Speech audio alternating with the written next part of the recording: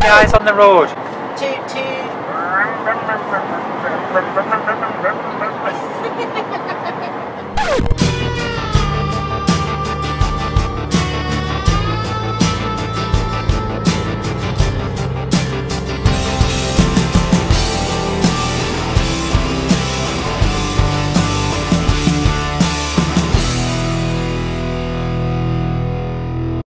What are you doing here?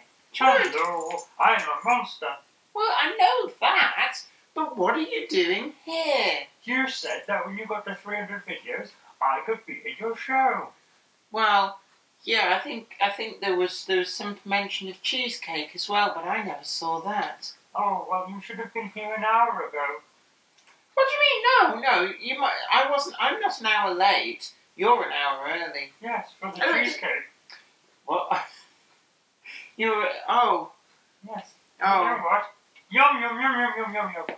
Hello and welcome to the My Pet Monster Show. I am MP Monster, and this is the new show for the channel. And since Jenny May here made such a big fuss about being on her own channel, I've got her on as our first guest. So, hello Jenny. Why don't you just get lost? No. I'm here. Okay. I'm just going to sit here now and look at the camera. Are you? You're going to stare at the camera so that your eyes follow people around the room? Yes. Okay. Hey there! It's really good to have you along here. We've reached 300 shows on this channel. And, well, it's been a bit of a roller coaster of a ride, but we had some good fun, haven't we? I can't believe how quickly the time has gone by. So I thought I'd use the opportunity of this 300th show to go back through some of my videos and show you some of my personal favourites, but also show you where we came from, going right back to our first dabbling with video recording. Hello. Hello. I'm Jenny, JennyCam. And I'm Zoe, but you can call me Jenny. And we're just recording this as a brief test to see basically whether we can chat for any length of time on any interesting subjects. So far, not. But really the main focus of this channel has been the model railway, and going back quite a few years now, we started out showing Bolton Trinity Road coming together in the shed.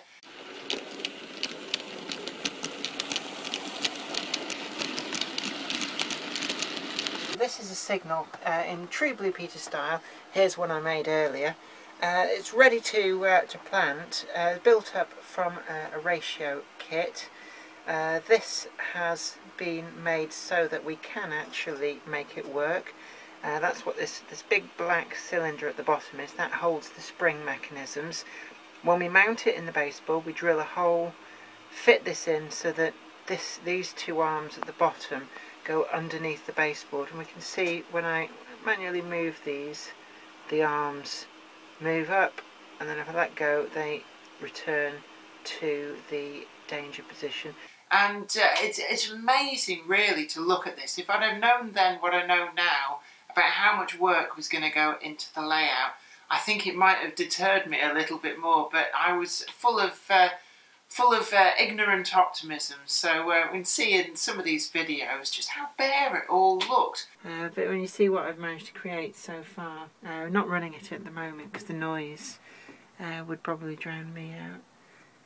Some quite complicated track work. I've got all the signals that I built just before we moved from the other house all out just to position stuff. But it came together good, didn't it?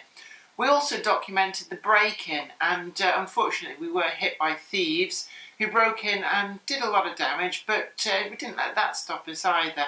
Scumbags came back, and when they found that I'm not as thick as they are and had basically taken in everything of value, as you can see, I'd cleared the shelves already.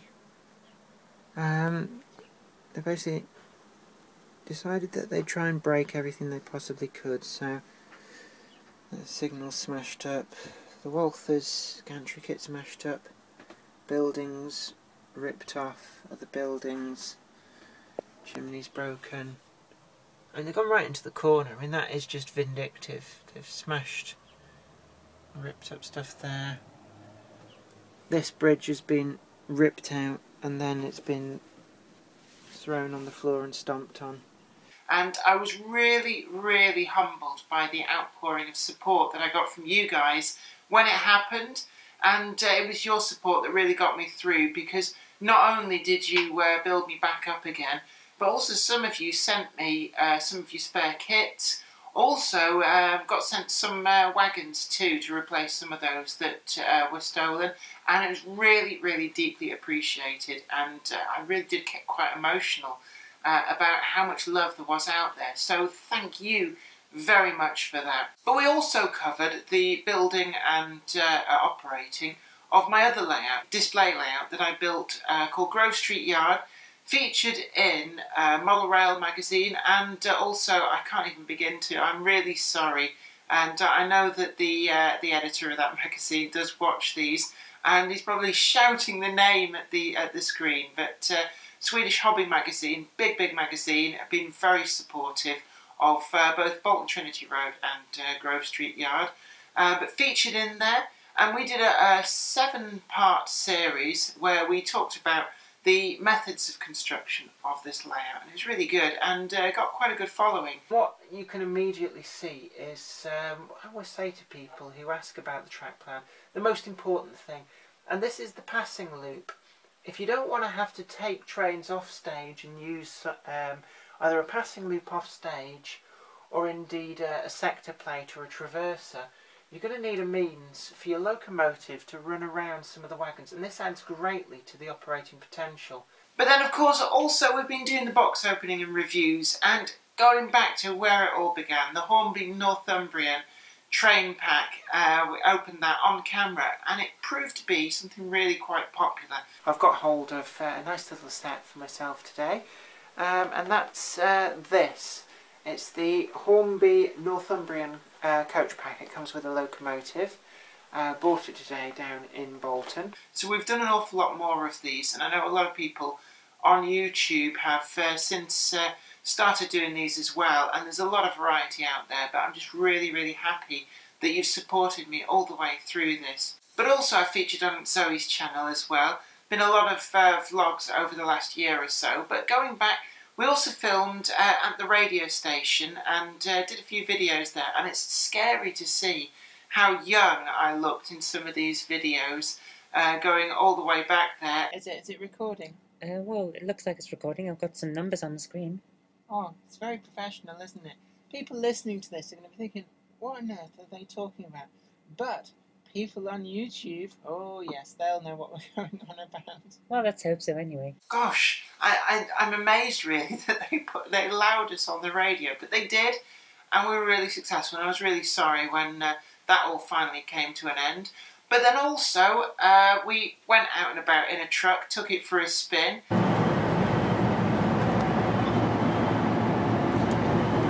So Jenny, do truckers have any hand signals that normal drivers don't know about? No, just that usual missing page of the highway code with the one where you're trying to tickle a cat's chin with your sort of semi-clenched fist. Oh, of course.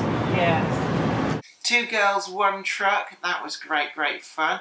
And I'm also honoured that Zoe let me feature in some of her films as well. We had The Locket and To My Beloved. It's not like anybody could possibly be getting cold feet about the image that you've conjured up about them in your mind. So what are you saying? I'm saying don't make any rash decisions. Just let him stew for a few days. If he gets back in touch, then you'll know I'm right. It's a whole bunch of things. Oh, also, don't forget how to make a video. So it's a bit meta there. This case was starting to feel bigger than me, almost too big. I decided I needed to take a walk. Hey you're the one that's asking about film. You're too late, Huggles. I've just about wrapped this one up. Oh yeah? How are you gonna make it all fit together then? But it was all really good fun, so YouTube has opened up a whole lot of possibilities. And the audience for my videos has grown and grown far more than I could have ever thought possible, and I am just so humbled to have you all along here, and I just hope that this audience keeps on growing. So cheers to you all, And here's to the next 300 videos. Long may this continue. And, well, he keeps tagging along for the ride. I think he thinks I'm going to give him cheesecake. But also looking back on some of the methods that we used to record these, I think the very first videos we actually recorded with a webcam on a MacBook. And when we were out and about, started out with, well, what Zoe affectionately called the Pinkberry. I mean, gosh, I can't believe that something as archaic as this recorded the first few videos. But then we moved on, we went up in the world, and Zoe managed to get herself on her phone contract one of these newfangled iPhone 4s. And we did so much with this, and what it goes to show is that really you don't have to have a multi-thousand-pound setup with spiffing cameras and lights to get your videos on YouTube. You can do that with whatever you've got to hand. And we did, and you supported us, and I'm really happy for that. So until next time, this is me, Jenny Kirk, saying enjoy the videos that we've done, enjoy the videos that are to come, and until next time, this is me saying don't forget to like this video, share it too, subscribe to the channel if indeed you're not already subscribed, and you take very good care of yourself. And bye for now.